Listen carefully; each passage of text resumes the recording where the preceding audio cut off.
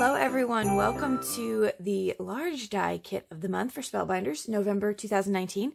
I have everything laid out here and already die cut so we can have a look at what are the pieces that we're getting to put together. So before we do that, here I just wanted to show you real quick. These are some of the options that you can get with this die set. We're missing one, so I'll show you that in a second. But you can make standalone elves or Santa, or you can actually make a full Santa card. So that's going to be a lot of fun. Additionally, you can also make a deer, and you can do this deer in full body, or you can make it in just the head. So that's really cool. I think that's a lot of fun to play with. So lots of versatility in this die set. I will tell you though, there's a lot of pieces. You'll get 2 separate bags of dies. So this comes in one, and then the rest of this comes in the other. Lots of accessories because you're given an opportunity to delineate between an elf and Santa. So for example, you would get nice accent pieces such as this collar right there for the elf, or things for the hat to make it look different. There's one hat, but then you can add little pieces to that hat to, again, make it just look a little bit different. You can add pieces to your shoes to make it look like elf shoes. Just a myriad of different things that you can actually do for that. So a lot of fun. Can't wait to get into this. So let's start crafting. Okay, so I'm going to first start out by pulling together the pieces for my Santa card. So that's the first thing I'm going to make. I'm going to show you a Santa card. I'm going to show you the deer, how to assemble that, and then just some finished projects. So I'm trying to decide what are the pieces I need for this Santa, and hopefully this video and others that have been put out on YouTube can help you assemble your die kit when you get it. But I found this to be just kind of taking my time and figuring out how to piece this together. I also think when you put dies aside and then cut them out with coordinating color cardstock, it makes it a little bit easier, because right now everything's just white, and so I don't want to waste them, so I'm actually going to color up a lot of these things. But that might be easier if you know which ones to color in your cardstock. So I'm going to take this body die here, and I'm going to put that right on the edge. I didn't go high enough, but it's just as easy as a quick snip. But you can go a little bit higher, and it will actually not cut the top portion of your card. This way you can have that open fold already done for you. So very simple, but of course I didn't go high enough, but there it is. So that's our fold. And that's going to be the main piece that we attach everything else to. So here I have Santa kind of laid out. I put this on some white paper so you can see it a lot better. And I'm going to start coloring. So the parts that I'm looking at, I'm trying to figure out, okay, what's going to be black? Now again, you can use colored cardstock, which I used a lot in my final projects for the 2 elves. But I'm right here just going to figure out, okay, I have the belt I need to color, the gloves. So those little pieces I just colored are the gloves. You need 2 pairs of boots for a card that you're going to make the full card. And then I'm going to do his cheeks and his nose, and we're going to make those rosy blush. And then I believe maybe the belt buckle, but we'll see if we're going to color that one too. The belt buckle on the other cards that you'll see that I made, they're going to actually be in gold. So that was a lot of fun too, because that's why the dies are actually separated out really well for you to kind of cut them out at once. So for example, on one die would be the pieces for the accent elf. So like the hat accent and the skirt or the boots, that's all on one die. So you can run that through in some glitter cardstock, and then you have all your accent pieces in glitter cardstock. So that was really good and well thought out. Here I'm going to color up the face, and I'm just using some Arteza markers. I have the skin tone set, which I think is a fantastic purchase.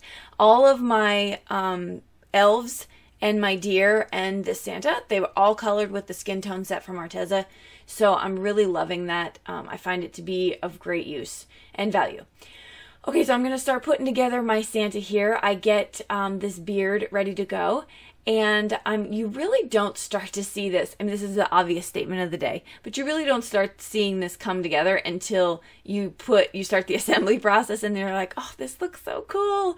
So yeah, I really had a lot of fun putting this together. I can say these kits are not kits that put your card or your projects together very quickly. They are a little bit on the more time-consuming side of the house, but I also really enjoy that part of it at times. It allows me to slow down, to think, to just enjoy the process. So that for me is actually a benefit. It's almost like perfect timing too, because I know when I need my life to just kind of slow, and I get my Spellbinders kit out and I'm like, yeah, okay. I don't feel rushed with it. I feel like I know it's going to take a little bit of time, so I put that time aside. Anyway, I digress. Okay, so I'm going to continue to put my little Santa here together, and his cute little face is just coming together. It's so cute. And I love that the kit, and you don't have to use these little accent pieces. You can do up your own little cheeks with your alcohol markers or whatever you want. So don't forget that although the kit comes in a certain way, you can definitely change it up a bit. You can also use this kit this month for any type of person. So you could make a witch for Halloween, or you can put little bunny ears on them for Easter. I mean, you can take this kit throughout the entire year. You really can. Just a regular kid holding balloons or a present. So, I mean, it's really versatile. I really enjoy that part of it. These are just really like accent pieces to make it very holiday-y. So that's what we're going to do. Also, if I'm being honest with you, I need some holiday cards to get done. So that's why I did not alter my die set as much as I could have, because I really just do need the projects. Okay, so you see my Santa head is just so cute. Oh my goodness. Okay, so this is going to be where we start to put things together. Now, on the bottom, you want to make sure that when your card is closed, you see the front of the boots on both sides. So you're going to see how I'm gluing this. But the idea is, at the end of the day, when you open up this card, I want to see the front of the boots on both sides. So just remember that. Also, when you're putting together, I think I'm going to do the arms here in a second. When you're putting together the arms, no, I'm not going to do the arms yet. I'll get back to that tip in a bit, because I learned a few things along the way that hopefully will save you time. Okay, yeah, the arms. So you want to make sure when your card is closed, the bottom part of the arm, the thicker part is on the bottom, thinner part on the top. So here's me just kind of trying to figure out how to do this. And you just want to put a little bit of that on the inside, and then make sure, again, thicker part on the bottom, thinner part on the top. Also, what I learned is you want to put those arms a little bit closer to the top of the body than the bottom. So for this Santa, I feel like I did it perfectly. For the boy elf, I feel like it might have been a little too high, and for the girl elf, a little too low. So you'll kind of see that there is a happy medium when placing down your arms. So I would highly recommend just paying attention to that detail. All right, so here I'm going to put his little cuffs, which are going to be right there on the tip. Now, for the elves, the cuffs are with the kind of like the triangle edge type of elf accent. So you know what I'm talking about with the hats and the shoes, and they kind of have those, I don't know what they're called. Like, I think of a jester, like those triangle stuff on the edge of their clothes. So, but for this one, it's just going to be nice little cuffs. Also, for the Santa's hat is going to be a little bit of like a snow kind of cap on the edge of it, the tip. Whereas for the elves, I did a circle. So you can play around with it. It's just a ton of fun. All right, I'm going to lastly put my gloves on the bottom where his hands are.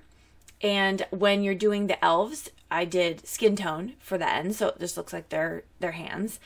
And I don't show you the projects for the elves. That's why I'm kind of talking you through it as I go, because those are some tips I wanted to pass on, but I did not film that process for them. So here I have my belt, and I have the bottom of his coat.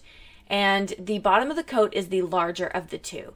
And you will see that once you start laying things out, because the bottom of the coat is going to go at the bottom, and your belt is going to fit perfectly right around the waist. Before I do that, I'm going to put this white strip right up and down the center of the coat. This way it looks authentic, like a Santa's coat. So I get that down, and then I'm going to add my belt.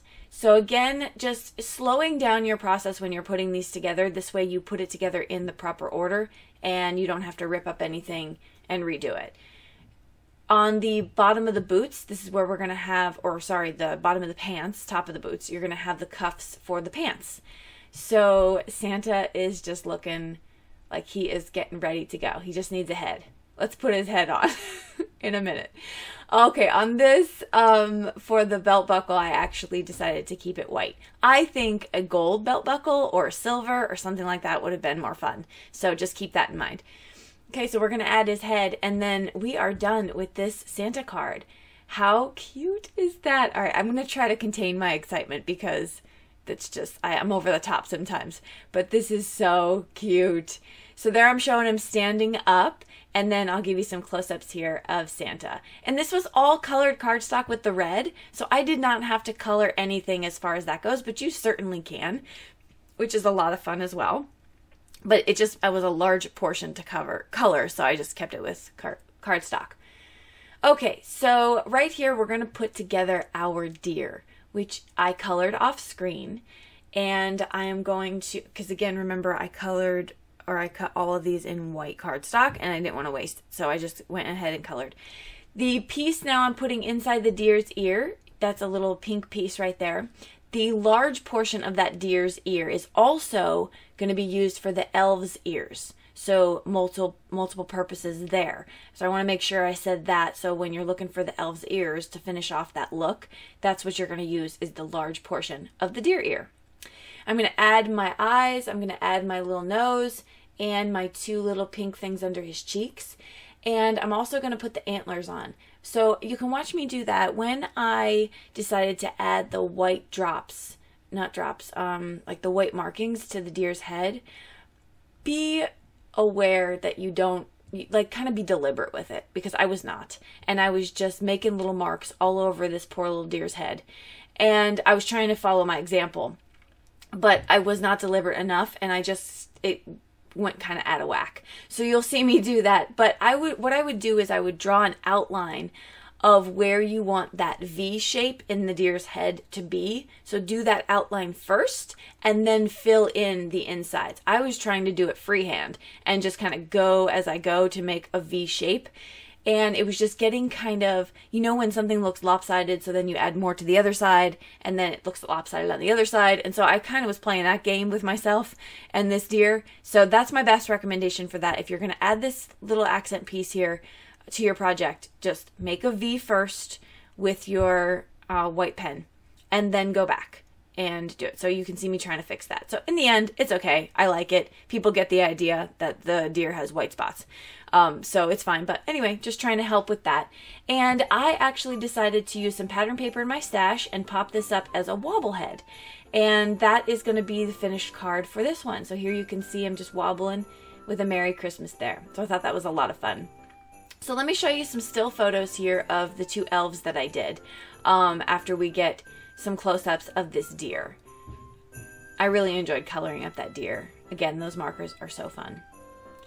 All right, so for my elves, I made them look like my children. So this is my son, AJ. And you can see those different pieces, the cuffs, the collar, the shoes. This is Adia, and you can also see what I mean by the arms. So her arms are too low, his arms were too high.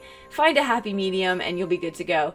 But I had a lot of fun putting these cards together. So if you got this kit, have fun and tag me on Instagram and social media. Make sure you tag Spellbinders. I want to see all these projects you're making. If you are interested in checking out the kit, you can click the link below and check it out that way. I will list everything I used in the video in the description below. If you have any questions, you know I love to talk to you in the comment section. So we will see you down there. And until next time, I hope you have a fantastic weekend. Bye-bye.